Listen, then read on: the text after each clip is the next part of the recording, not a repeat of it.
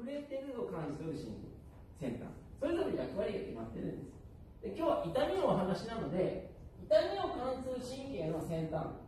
これが体のどの部分にあるか、どの場所にあるかが分かれば、この先端がどこにあるのか分かれば、普段皆さんが感じている痛みが体のどの部分でその痛みを感じているのか、どの部分で痛みが、発生しているかが分かるということなんです。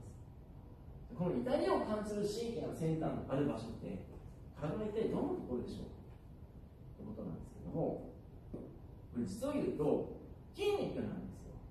で、具体的に言うと筋肉、腱、靭帯、膜、このような名前がついた、つまり筋肉と同じ構造の場所に痛みを感じ取る神経というのが存在しています。はい、で、痛みの神経には体の中には2種類の神経が存在しています。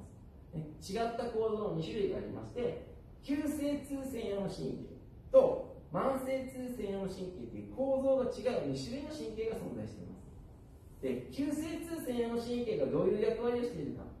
というと、これ A デルタ線